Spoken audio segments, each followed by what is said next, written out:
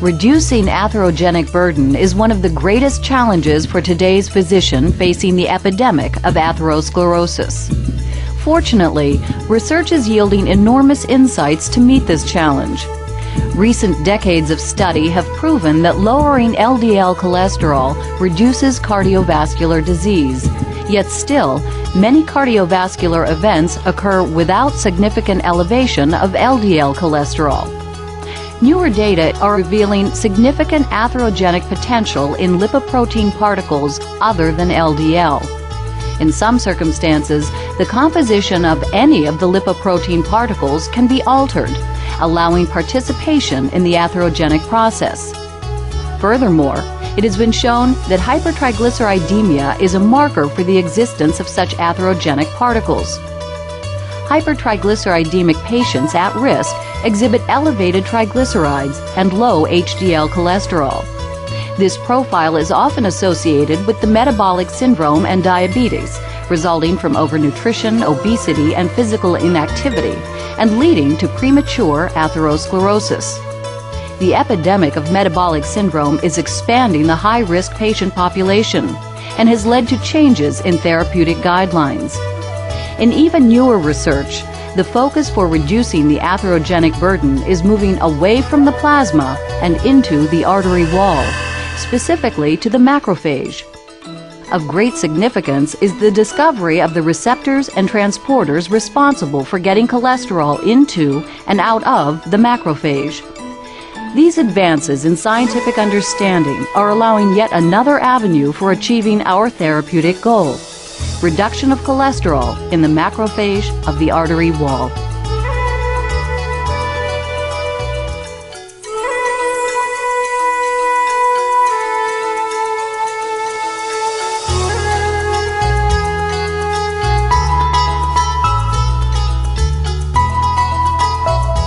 The treatment of dyslipidemia is continuing to evolve from a science previously grounded in the measurement of the lipid cargo, that is, total cholesterol and triglycerides in the plasma, to a science focused on the more sophisticated determination of the functionality of lipid transport pathways. Research is revealing complex interrelationships between lipoprotein particles, receptors, and enzymes necessary for functional lipid distribution. To understand these processes, let's first take a look at the dynamic structure and composition of the various lipoprotein particles, which serve as the transporters of lipids from sites of absorption or synthesis to sites of utilization, or in the case of atherogenesis, sites of accumulation. Lipoproteins function to package insoluble lipids for transportation in the blood. Two essential but distinct lipid types are carried primarily in the lipoprotein core. One type, the triglycerides, is an essential energy source, and the other type, cholesterol, is essential for cell membrane, bile acid, and steroid hormone production. Cholesterol in the lipoprotein's core is esterified. Unesterified, or free cholesterol, is enveloped in an outer phospholipid monolayer. Woven around and through the exterior layer are proteins called apolipoproteins. New data are proving these apolipoproteins to be more influential in lipoprotein metabolism than was ever previously recognized. The function of apolipoproteins falls into four categories. They are involved in assembly of lipoproteins, provide structural integrity, serve as co-activators of enzymes, and act as receptor ligands for cellular uptake. The unique collection of apolipoproteins on each lipoprotein surface indicates its origin, function, destination, and ultimate fate. For example, in the intestine, apolipoprotein B48 is involved in assembly and packaging of ingested triglycerides and cholesterol into chylomicrons. ApoB48 also provides this large, very triglyceride-rich lipoprotein with structural support. ApoE serves as the ligand for hepatic uptake of the chylomicron. Additional apolipoproteins, such as C2 and C3, may be acquired to regulate triglyceride metabolism. particles remaining after triglyceride release, referred to as chylomicron remnants, retain ApoB48 and ApoE. ApoE is essential for hepatic uptake. In the liver, VLDL is assembled with apolipoprotein B100. ApoB100 provides structural integrity to VLDL and serves as a ligand for cellular reuptake. ApoE is another ligand for reuptake. As with chylomicrons, the additional apolipoproteins C2 and C3 may be acquired to regulate triglyceride metabolism. The smaller particle resulting from VLDL metabolism, IDL, retains ApoB100 and ApoE for receptor reuptake. The even smaller LDL, a remnant of IDL, retains only ApoB100. It is important to note that the lineages of particles just discussed all have ApoB in common, whereas HDL, the particle involved in reverse cholesterol transport, features ApoA1 as its primary structural apolipoprotein.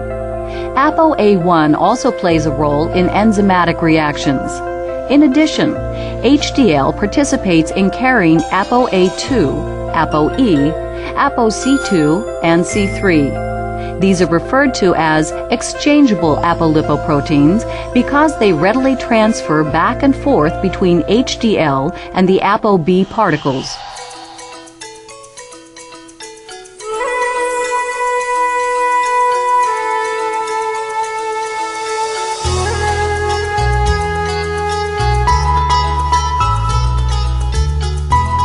Revelations about the unique combination and function of the apolipoproteins on each particle are continuing to advance our knowledge of lipoprotein dynamics and the distribution of their cholesterol and triglyceride content. Accordingly, our evaluation of fasting plasma lipids continues to evolve. Over the years, guidelines have shifted from the measurement of total cholesterol and triglyceride content of lipoproteins in the plasma to a more refined focus on LDL, the bad cholesterol, which deposits excess cholesterol in the arterial wall, and HDL, the good cholesterol, which retrieves cholesterol from the arterial wall and returns it to the liver. While LDL is clearly recognized as the major atherogenic particle, new evidence indicates that increased levels of other triglyceride-rich lipoproteins, including IDL, VLDL, and chylomicron remnants, also contribute to cholesterol accumulation in the arterial wall. Together with LDL, these atherogenic lipoproteins are defined as non-HDL. In patients with a predominance of non-HDL, triglycerides are elevated, and in these patients, current guidelines recommend the calculation of non-HDL cholesterol, which reflects the bad plasma cholesterol from all atherogenic lipoproteins. Non-HDL cholesterol is equal to total cholesterol minus HDL cholesterol. Furthermore, it's important to remember that non-HDL and HDL can also be distinguished according to apolipoprotein content. For example, ApoB100 and ApoB48 are unique to non-HDL, whereas ApoA1 is unique to HDL particles. As the science progresses, the routine measurement of plasma apolipoprotein concentrations may guide clinicians into even more sophisticated decisions regarding dyslipidemia diagnosis and management.